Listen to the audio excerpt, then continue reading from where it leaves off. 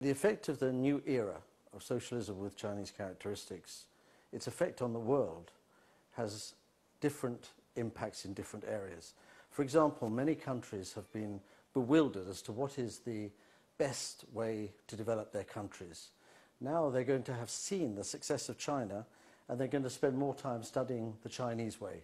Some people call it the Beijing consensus as opposed to the Washington consensus. But the new era will have an effect on developing nations around the world who will want to understand the Chinese method, the Chinese way forward. A second impact is, of course, in the area of world growth. The West is stuck.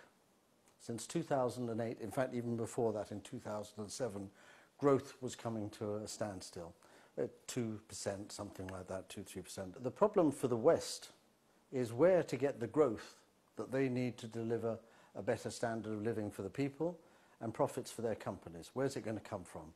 It's clearly not going to come from the West, where there's huge amounts of money stuck in QE and where there is a lack of new consumer demand because of the scale of consumer debt.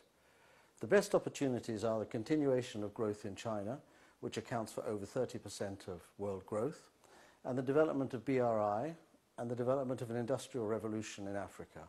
It is China that is going to be the stimulus for growth for the benefit of the West.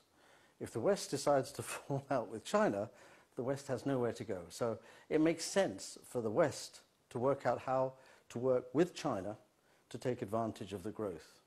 I think the third area where it's important is the effect of the new era on the minds of people around the world.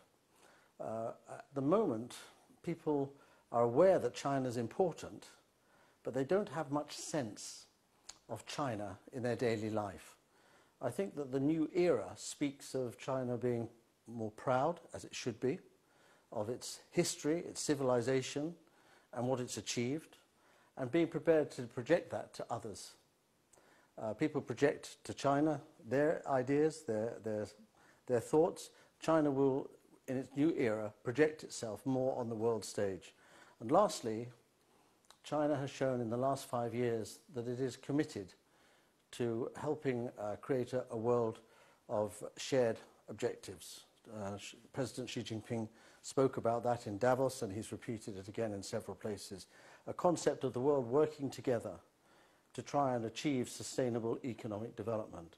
The new era is essentially, in world terms, about trying to get countries to work together to create sustainable development and solve problems through negotiation and diplomacy rather than through aggression and war.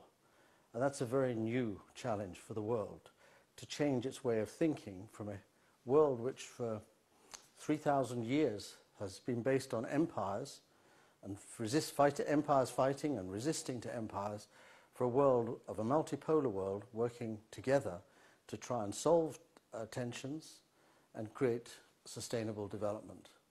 And some people wonder whether it's achievable. I say to them, you know, people have been saying this about China for 38 years. China will achieve its objectives. They'll be a little bit different from the ones they say today, but in general, China is embarking on this after a lot of preparation, a lot of testing, and I would think China's a pretty good bet. You know, the new era in China is a new era for the world. It will have an impact way beyond China's borders.